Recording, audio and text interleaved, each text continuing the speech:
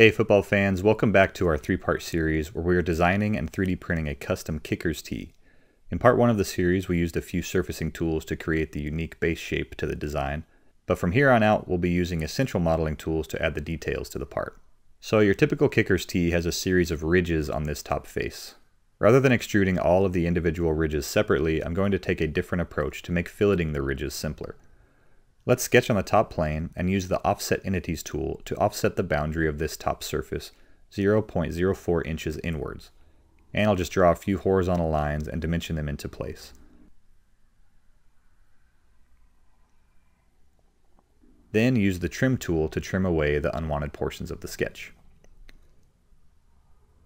Then use the Trim tool to trim away the unwanted portions of the sketch, leaving you a fully enclosed sketch. Finally, let's use the Fit Spline tool, which can be found under Tools, Spline Tools, Fit Spline.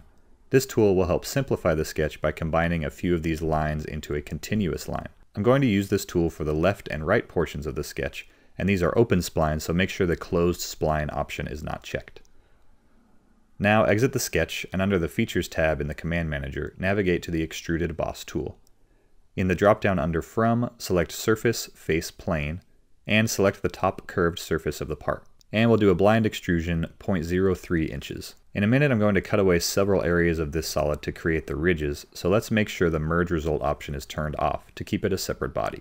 Now this is why I'm using this method instead of extruding all of the individual ridges. Enter the Fillet tool, and instead of having to add this fillet to 40 plus edges, we'll simply fillet the left and right edges of this solid with a 0.06 inch fillet. Now I can sketch the cutaways in the top plane. I'll create a 0.05 inch thick box, 0.05 inches from the back edge of this solid.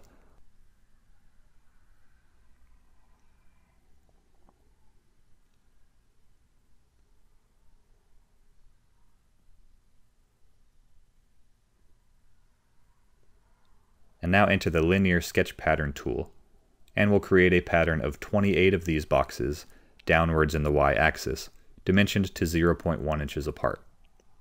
Before clicking OK, let's select the Dimension Spacing option, which will fully constrain this sketch.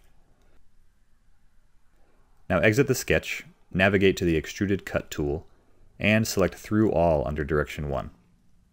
I just want to cut into this thin solid and not the main base of the tee, so under Feature Scope, let's just select this thin body and click OK. When creating cuts that leave behind multiple bodies, you'll see this Bodies to Keep box pop up. In this case, we want to keep all of the bodies that remain, so I'll simply click OK. There we have all of our individual ridges, and we can use the Combine tool with the Add Operation type selected to combine the ridges to the main body.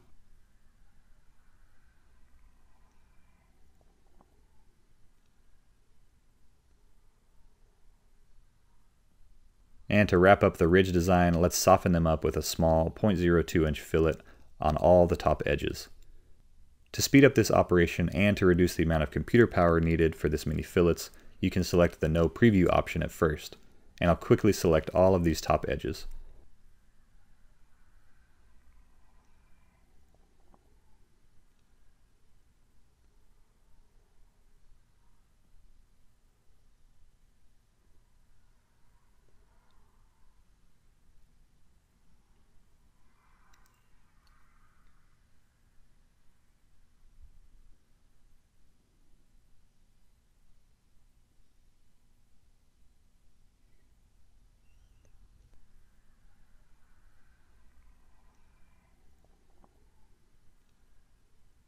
After all of the edges are selected, I'll turn on full preview to make sure I'm happy with the look and hit OK.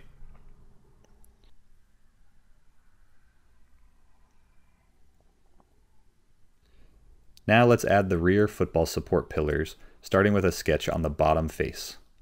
Here I'll simply draw 2 circles to be co-radial with the rear portion of the base shape.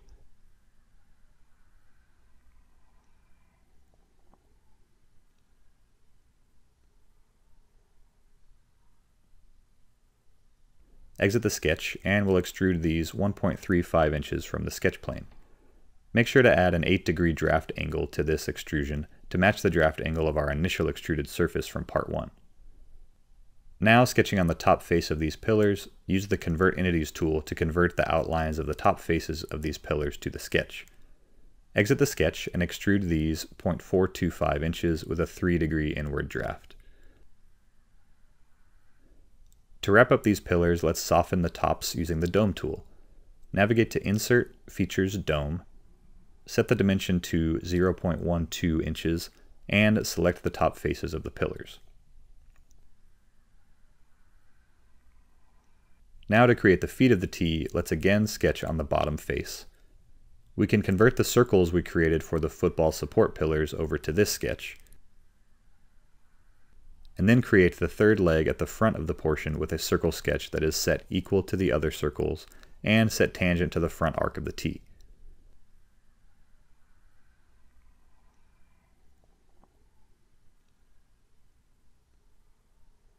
Now exit the sketch and simply extrude these feet 0.875 inches tall.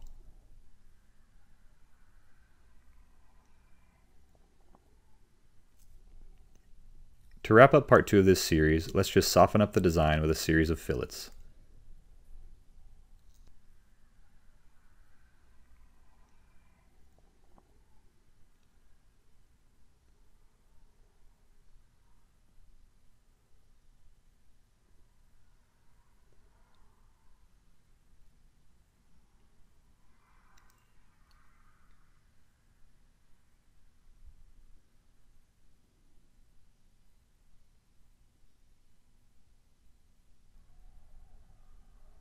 Alright y'all, stay tuned for the final part of this series where we'll finish adding the details to this part and show you the 3D printed kicker's tee, complete with some added color using a really cool technique.